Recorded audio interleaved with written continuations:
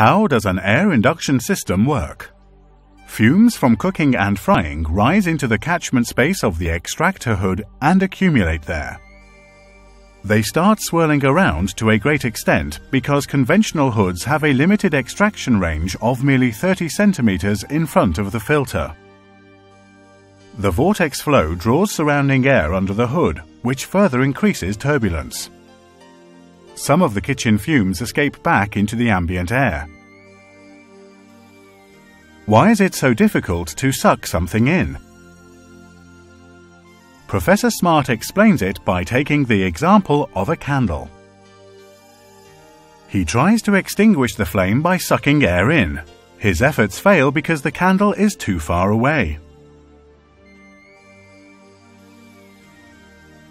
The chart demonstrates how suction power diminishes with increasing distance. If the distance is as great as the suction pipe diameter, the suction power amounts to only 7.5%.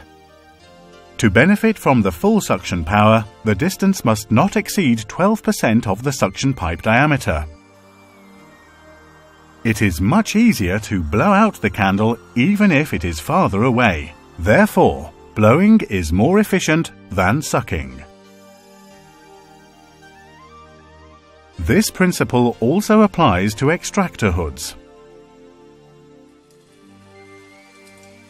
In an air induction system, fresh air is also blown into the hood. It supports extraction by driving the kitchen fumes into the filter. The turbulence calms down, and all of the fumes are drawn into the separator together with the fresh airflow. Reven is the first company to examine and optimize the induction airflow with the help of CFD analysis. An international patent has been granted to them for this technology.